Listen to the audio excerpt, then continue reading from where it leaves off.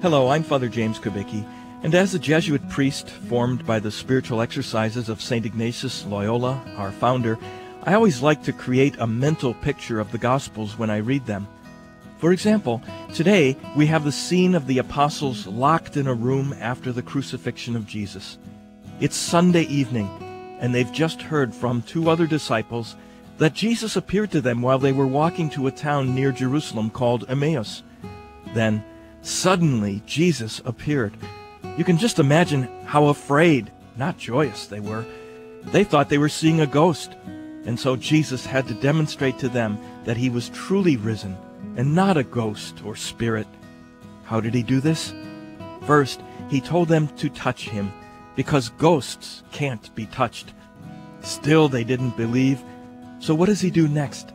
I love this next part because I know a bishop who once joked that he had thought about using the next line of Jesus, a question to the apostles, as his episcopal motto. You know, every bishop, including the Pope, has a motto that goes with his coat of arms, and usually it's a line from the Scriptures. So what was the question that Jesus asked, which this particular bishop said he was tempted to use as his episcopal motto? Have you anything here to eat? Jesus proves to his disciples that he's not a ghost by eating a piece of baked fish right in front of them.